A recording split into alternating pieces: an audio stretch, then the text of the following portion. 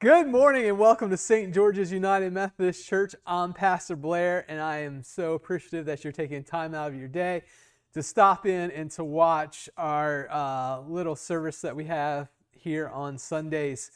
Then I just want to also to let you know that today is a special Sunday. Today is All Saints Sunday.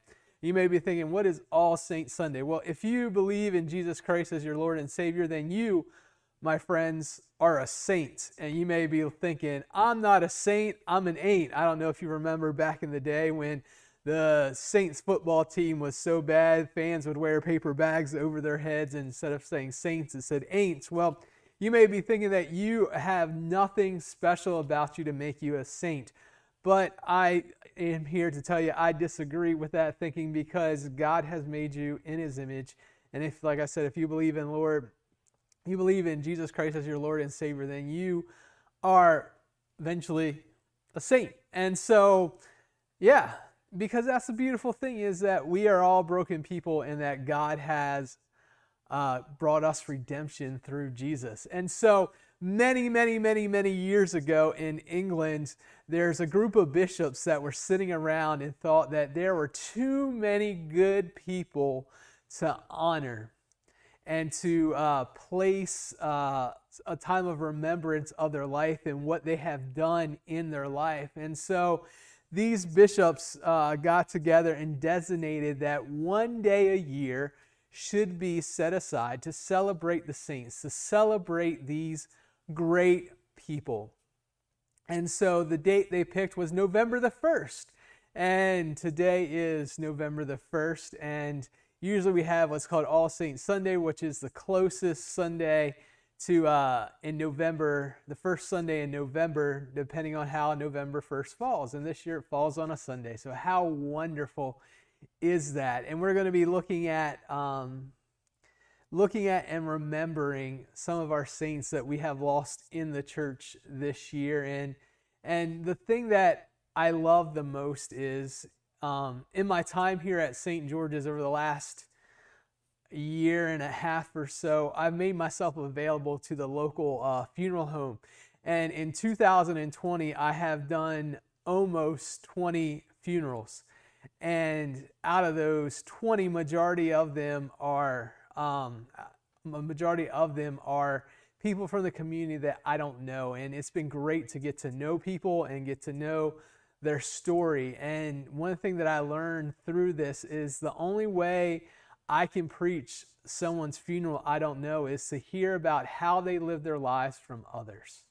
And that's the thing, is I cannot preach a funeral. Only the person that has passed away can give me the material to bring forth about their life, their legacy, and what stands out in the scriptures. So with that, later on, we're going to have a time of remembering the saints and talking about you and I as saints and what that means for the church. And also today, we're going to be celebrating Holy Communion at the end of the service. So if you remembered, great. If you didn't, go grab yourself something, some bread and some grape juice, or some bread and something else. I remember I was on a retreat weekend one day, and the pastor, we were talking about communion, and the pastor said, sometimes if you get in a pinch, just so you have some Lay's and some Code Red, it will do. The Lord can bless whatever. But go grab that as we get ready to go further into our time together.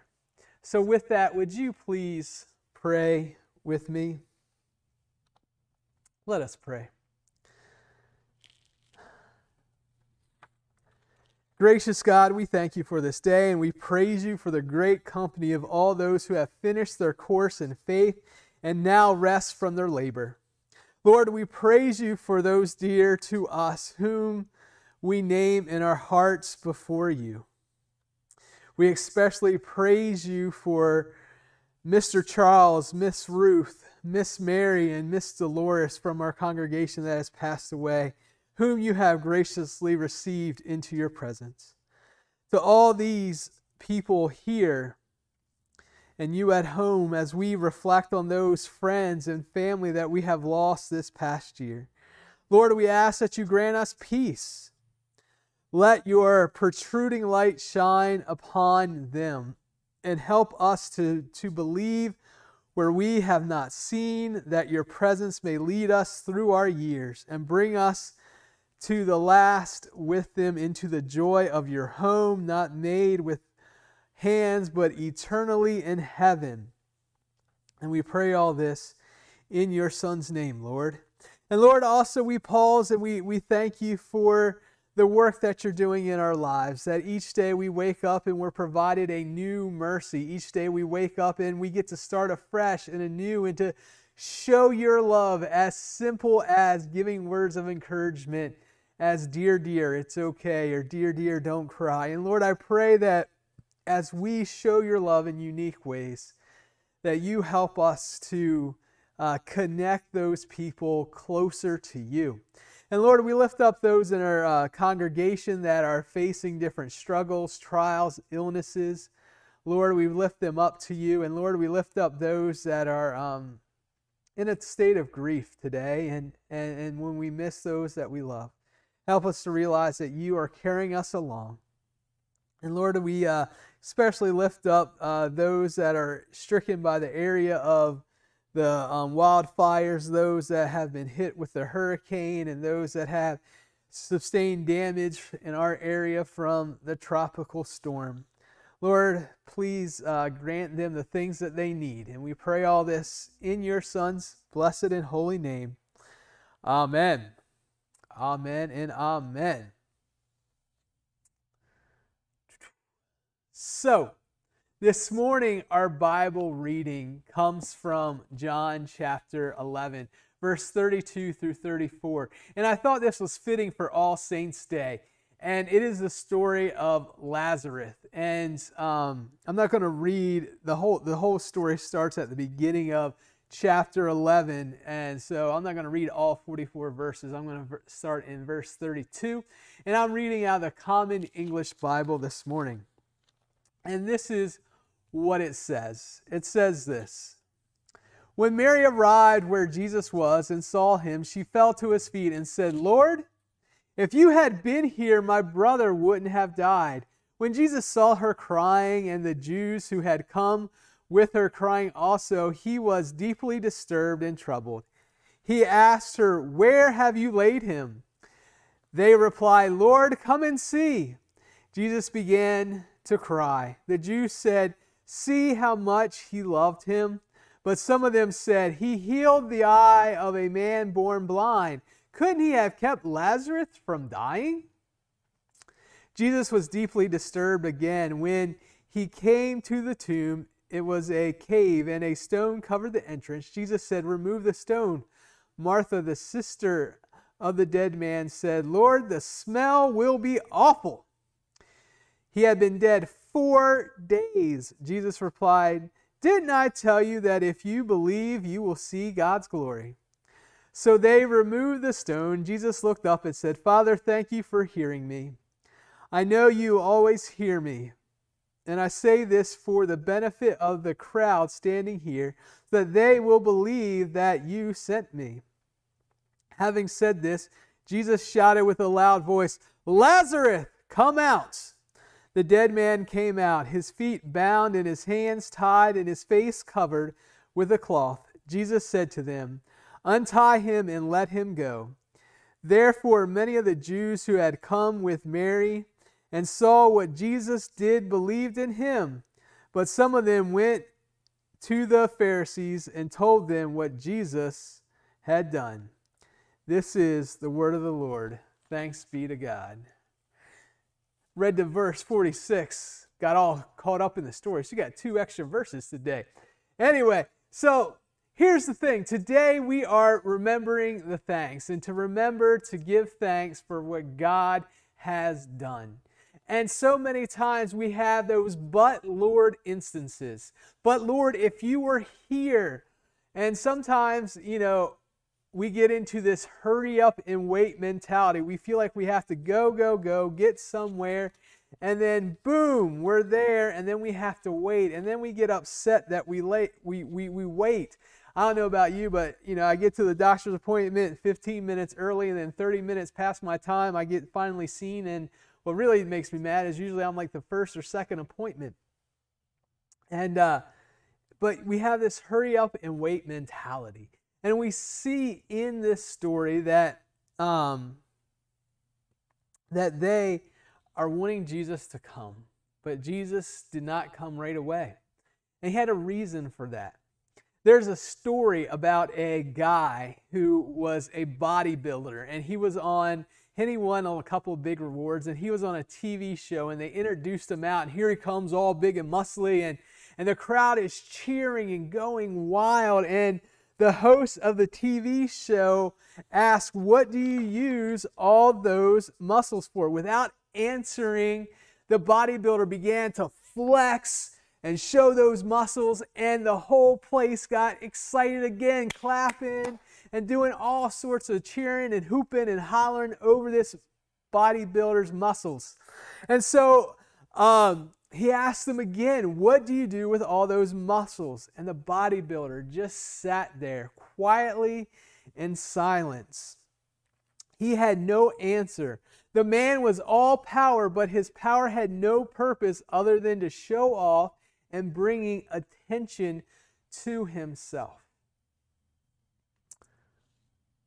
For something to have meaning, it must have purpose. We easily associate the meaning of Lazarus' life with his walk out of the tomb after being dead 4 days.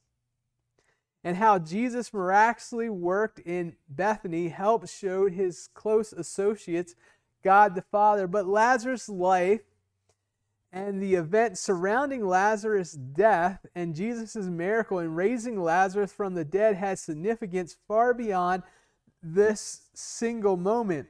See, Jesus wasn't just flexing his muscle in a fancy show. Jesus saw the grieving crowd. He was showing us how to grieve, but also how to live. Today, as we mark All Saints' Day, one of those high holy celebrations, we commemorate all the saints, those that have gone to glory before us this year in our church as we raise up the names during the prayer, and also those that have gone before in years past that sit around the table worshiping Jesus Christ.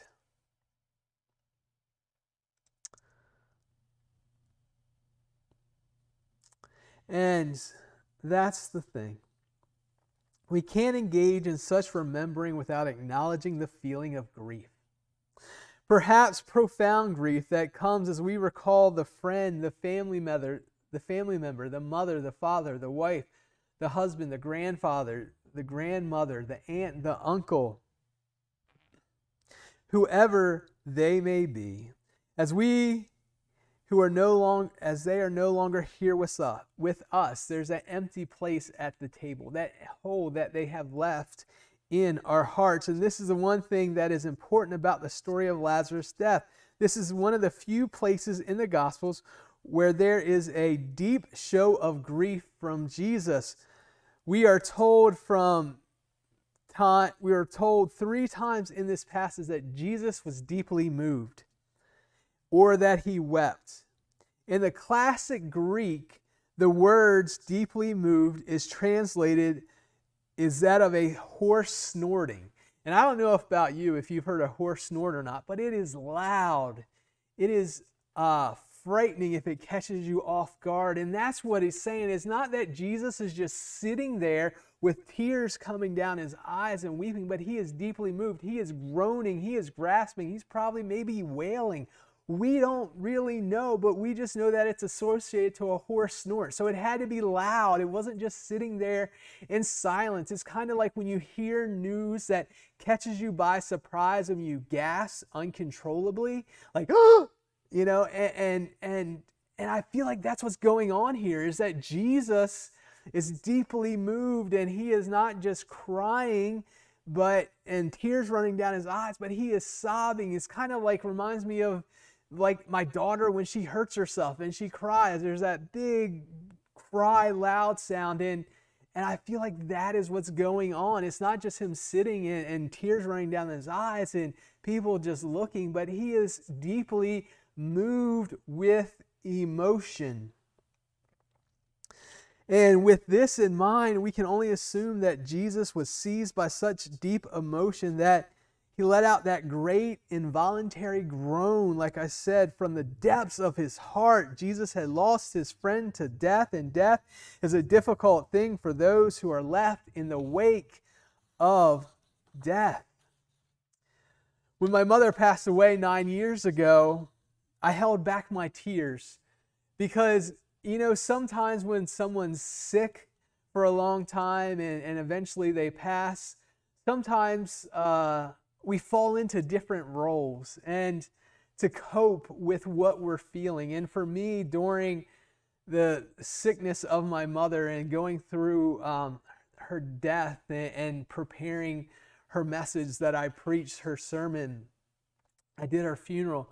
I didn't really grieve. I played the comedian. I was the comic role in this whole situation. And then after everything was said and done, and I could not choke back and hold back the tears anymore and put on that smiling face and crack the jokes, and I just broke down and cried. And it was okay because Jesus wept when his friend died, and we too can weep when loved ones die. Yet even as we grieve, we can continue giving meaning and purpose to the lives of those who have gone.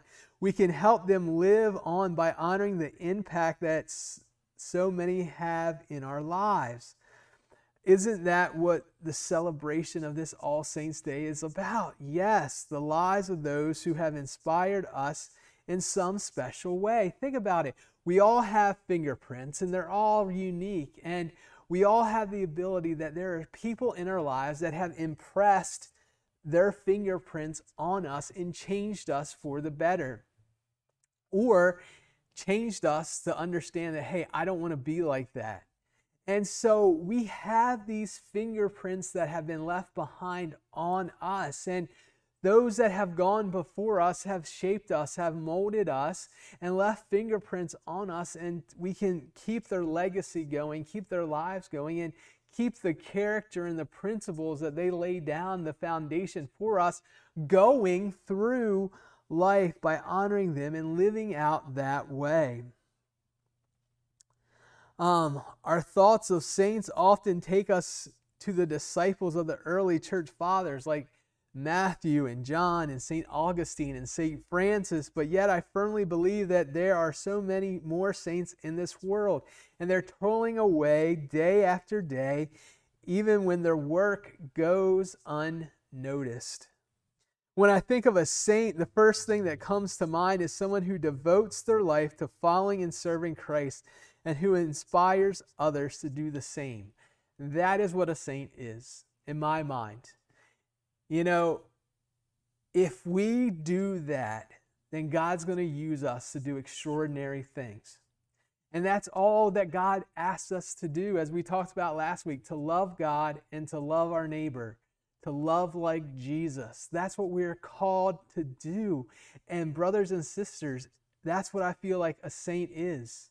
When we think of saints, Mother Teresa pops in my head, and St. Nicholas as Christmas is coming around, and all these other saints. But when I think of a saint, the first thing that comes to mind is someone who devotes their life to following and serving Christ and who inspires others to do the same. And if you are devoting your life to serving Christ, it doesn't matter whether it's big or small.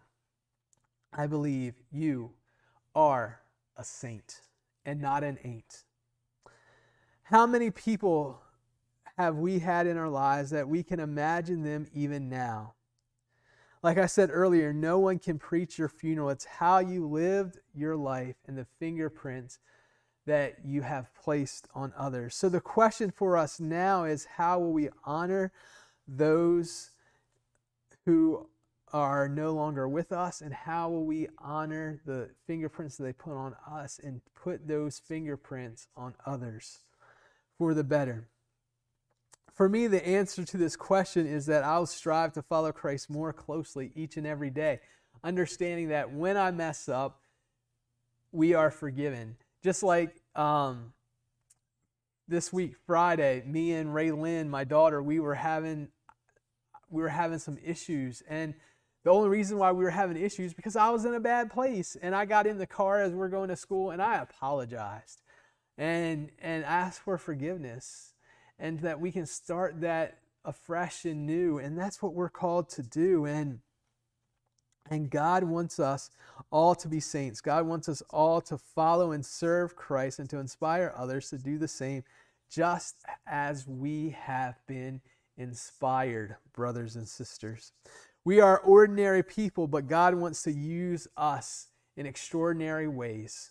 Just ordinary saints, ordinary people that being used by God to do extraordinary things. One of the great mysteries of this story is the fact that Jesus did not come to Bethany before Lazarus died. When Mary and Martha had summoned him, the news was Lazarus was sick. They told him to hurry up. They told him to get there. They told him to come. And by the time Jesus waited and got there, he had passed away. But Jesus' late arrival did not indicate an action on his part.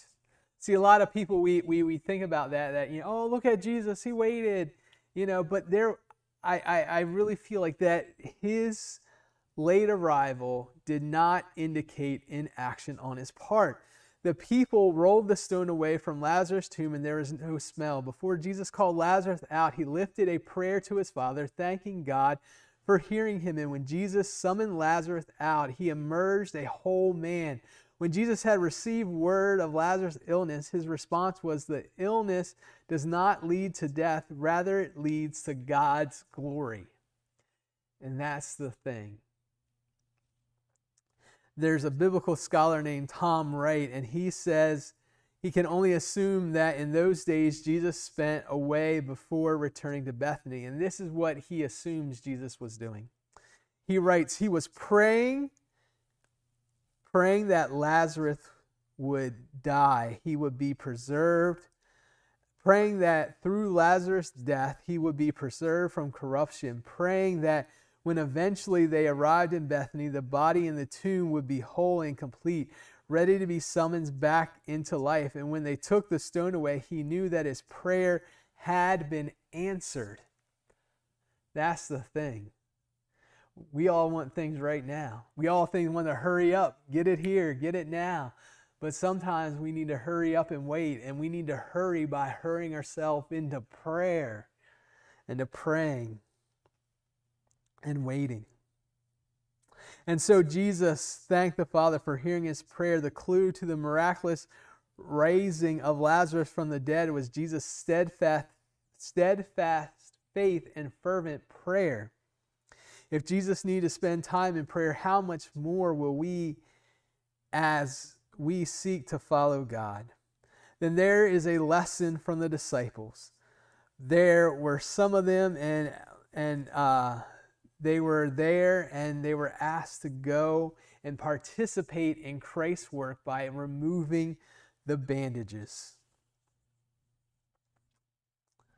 In a small town in New Mexico, there was a lady, and she was in a hurry one day, and she was driving her car, and she ran over her pet dog, Brownie. The family was devastated. They buried the dog in the backyard near the field in the corner. But Toby, the son, refused to believe that Brownie was gone. And so so did Brownie's mother. The hound dog dug up her offspring, and the following day the family found Brownie on the porch, caked in mud and dry blood. He was barely breathing, and they rushed him into the veterinarian. Brownie suffered a broken bone in his shoulder and lost an eye. But he has recovered, and the family has given him a new name, Lazarus. Unfortunately, such stories are not very common. And in the gospel story, the real Lazarus really was dead. Unlike that determined hound dog, we cannot just go unearth burial sites. And unlike Jesus, we don't have the option of bringing others back to life. Only Christ has the authority to command the dead to come back, to emerge with the breath of life once again in their lungs. But once that miracle had been accomplished, Christ turns to his disciples and encouraged them, like I said, to join in the blessed work as he instructed them to unbind Lazarus. We are to be workers together with Christ Jesus, and he invites us to walk with him, and he also calls us to serve in his name, to continue the work that was begun through him. The great saints of the world are the ones who do the work faithfully.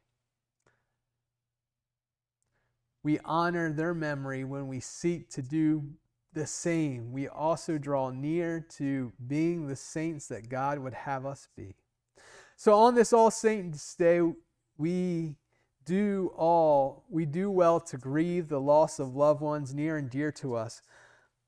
But it doesn't do us any good to hide our grief or pretend it does not exist. Jesus wept when his friend died.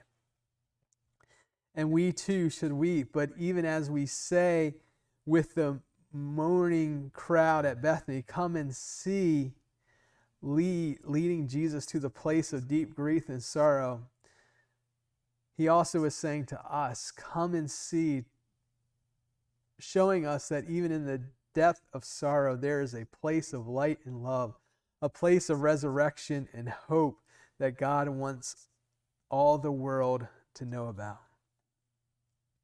Our task is to take the message of God's light, love, and hope into the world. When we engage this task, we honor the lives of the saints who have gone before us, and we celebrate all who have inspired us, and we, ordinary people, become the saints that God have called us to be. Amen. Amen. And that's the thing. We have all become the saints that God has called us to be when we follow Jesus Christ. And one of the things that Jesus Christ asked us to do is to remember him and to remember that his death and resurrection was not the end, but it was the beginning of something new. It was the beginning that no more sacrifices had to be made for the forgiveness of sins, that we could just go to God, that the curtain was broken down in the temple. And so this morning we come to Holy Communion to realize the fact that we are God's children, that we are saints and not ain'ts. And we have become saints because of what God is merciful, loving, and showing us grace that we saw through the death and resurrection of Jesus Christ. And as Jesus was at the table celebrating the Passover, at the end of the Passover, he took bread that was just ordinary, and he made it extraordinary by saying that this piece of bread represented his body. And with that, he gave thanks to God and he broke it.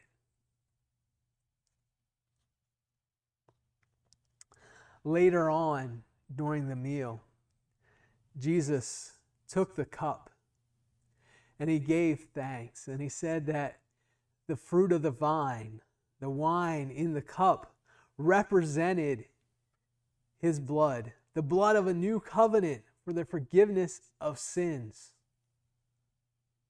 Amen. Would you please pray with me?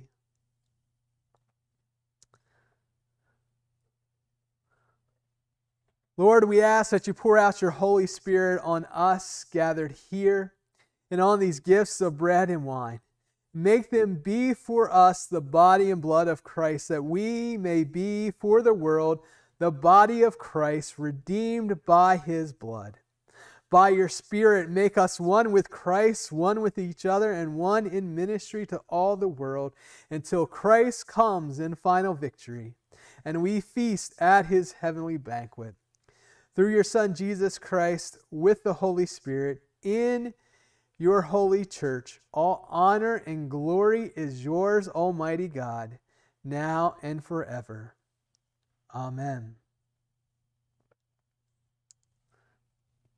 at this time, the body of Christ given for you. Let us partake together.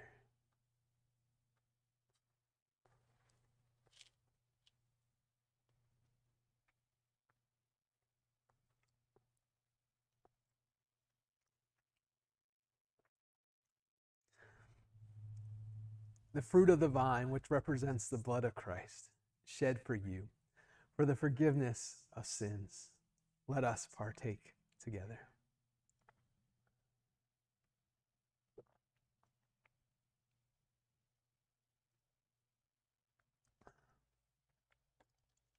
Let us pray.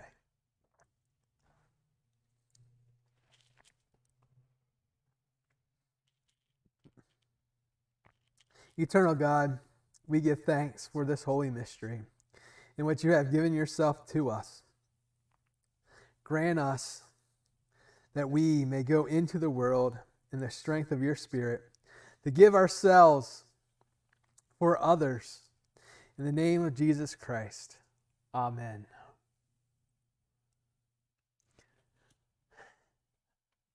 Thank you for joining us. And I want to, first of all, say many thanks for supporting our mission and ministry of the church. The things that we're doing during this time of having sermons recorded and placed online, and doing church in the parking lot and now back in the building, plus on the telephone. None of that would be possible without your support.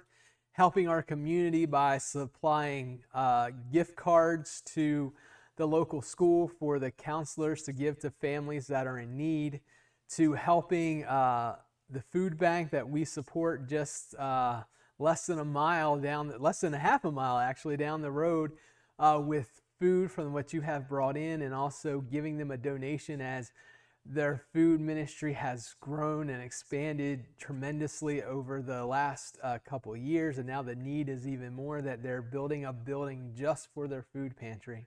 And praise God for that. And all of this stuff that we're doing to help our community would not be so possible without your support. So I want to say thank you for your giving.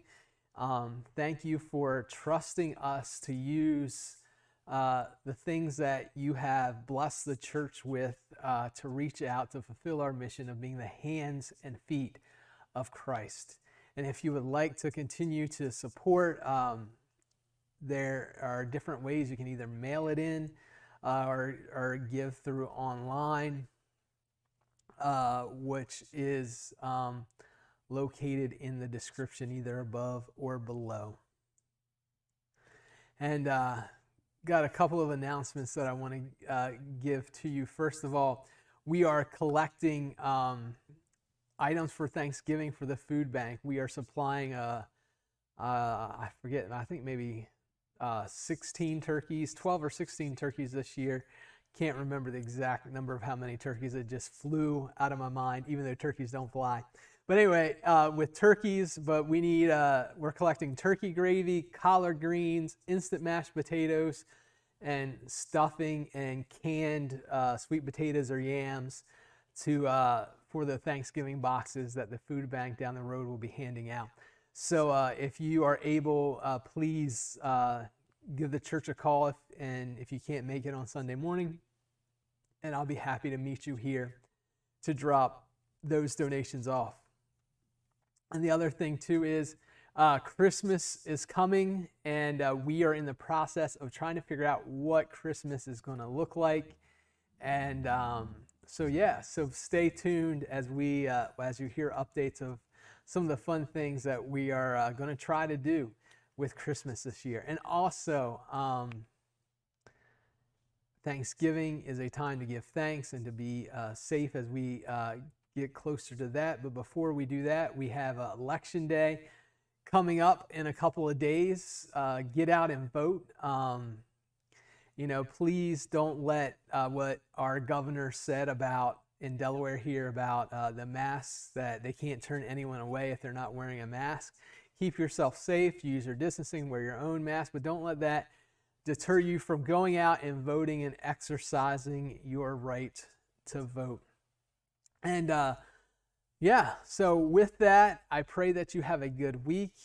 And remember that as we move forward in this life, that the best is yet to come. And the only way that the best can come is if we're getting closer to God and being the hands and feet of Jesus and pouring into other people, knowing that we are not perfect, knowing that we are all just sinners saved by grace, and we all have our flaws. But thank God we're not where we were, and we know we're not where we need to be, but God is still working on us. We're all a work in progress. So hope you have a good week sharing Christ's love with someone in a way that impacts them lives. Take care, God bless, and I hope you can join us next week. Take care.